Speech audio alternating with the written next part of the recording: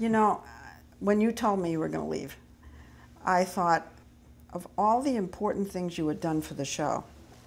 And those stories that you wrote about the collateralization and all of that, you gave the show a dimension, an important dimension that we hadn't had before. We're really going to miss you. Well, I'm going to miss you too, Lesley, but I'm not going to be a complete stranger. I'm going to be, you know, I'm sure I'll see you. But I'm saying something not about personal. I mean, it's about your contribution over your 30 years to the show that was huge. You gave us depth.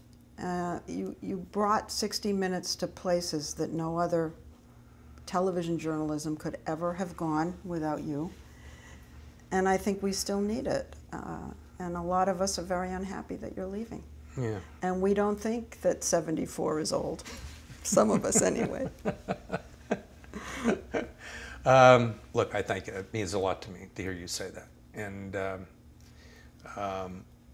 the 60 Minutes will be fine. Just fine.